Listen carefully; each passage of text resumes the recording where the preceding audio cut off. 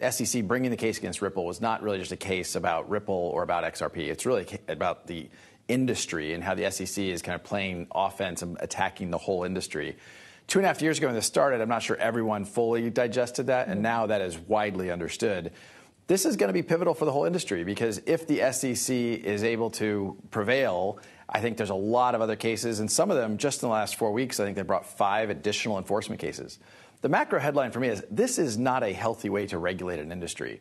Regulation through enforcement, as opposed to where we're seeing in other countries where they're doing the work, right? They're codifying, they're creating a framework that allows an industry to grow while protecting consumers. And I think that's really what the U.S. is lagging. And to some degree why I'm here in Washington is to continue to try to evangelize and educate. Here's how these technologies can really benefit consumers, benefit industry.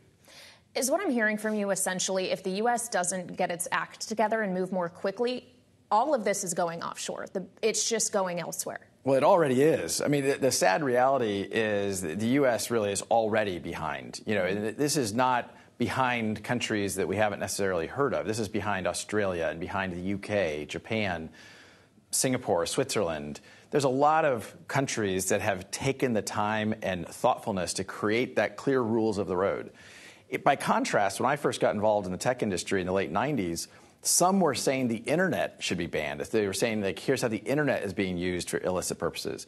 But the U.S. government said, no, we're going to create a framework. And that allowed entrepreneurs, that allowed investors to come in and look at the benefits to the United States on a geopolitical basis to have the Amazons and Googles based and headquartered in the United States. We're at, I think, severe risk of having that not happen in this next evolution of technology around blockchain and crypto. It has already started moving outside the United States. And also, the consumers are suffering because of that, because you don't have the same protections that the U.S. regulatory frameworks can provide. What would a good framework look like, in your view? Well, look, I think what you're seeing right now is the Securities and Exchange Commission. If you're a hammer, everything looks like a nail.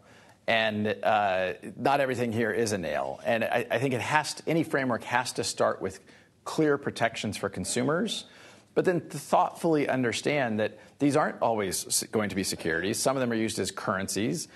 That is, having an efficient process to trade, exchange, move those things would be much harder in a world if they were regulated as securities.